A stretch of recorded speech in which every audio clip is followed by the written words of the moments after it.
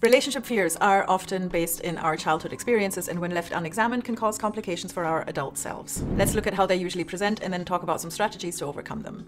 In case we haven't met yet, my name is Doris. I'm a relationship coach with a master's in psychology, and I help smart romantics build meaningful relationships. With fear of rejection, you believe that people aren't going to want to have anything to do with you because of what you say, what you look like, what you do, or any other criteria that made you feel rejected when you were a child.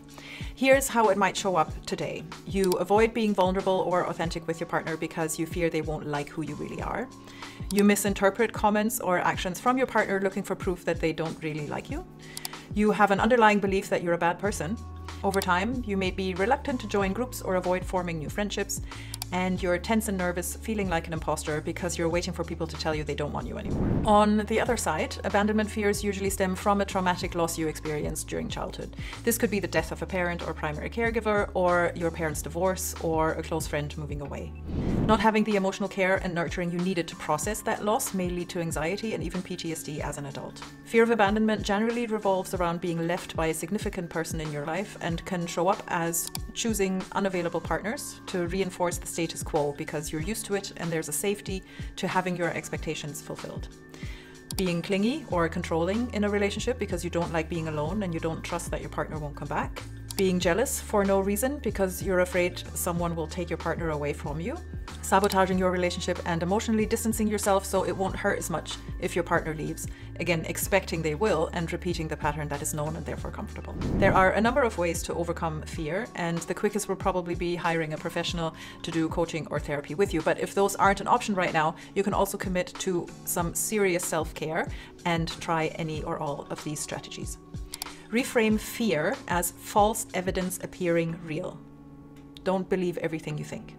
Just because it feels like your partner is triggering you doesn't mean they are doing it on purpose.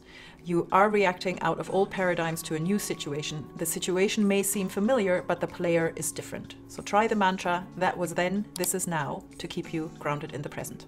Understand that fear is a signal. Your body or brain thinks you're unsafe. If your partner is doing something that triggers your fear, know that your emotions are taking over and basically paralyzing the logical reasoning centers in your brain. There may not be much you can do in the moment, but hindsight will help you deconstruct the argument, and then with practice you'll be able to get out of the grip faster. Be aware of and acknowledge your fear. Trying to push your fear away only intensifies it. All emotions are valid and are trying to teach us something. I saw a really great post on Instagram a while ago that said your feelings won't kill you, but what you're doing to try and avoid that feeling might.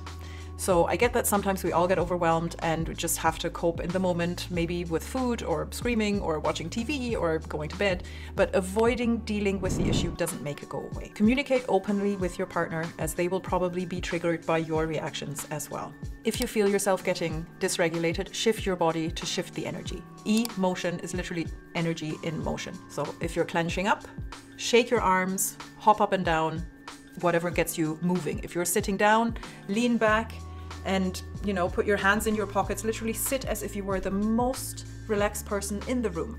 You can also try yawning or chewing something because your brain will think it's safe if it thinks you're eating.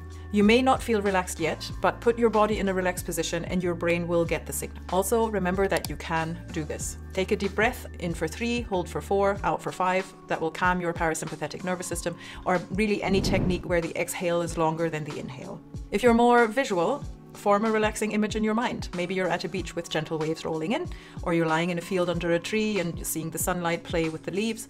Engage all your senses, colors, shapes, tastes, smells, and feelings to get your brain to relax. And if you're open to affirmations or mantras, use them. Let the statements or those words build you up and reinforce your strength and ability to handle life. The most powerful statement you can use is I am that I am. And you want to make sure that the that stands for the quality you want to call into your life in that moment. For example, I am safe, I am worthy of love, I am courageous, whatever that might be. If you're the journaling type, you will find some prompts in the descriptions. Taking care of yourself will help you become more self-reliant. In turn, learning to handle your fears will enhance your relationships. Check out this video next, and I'll see you there.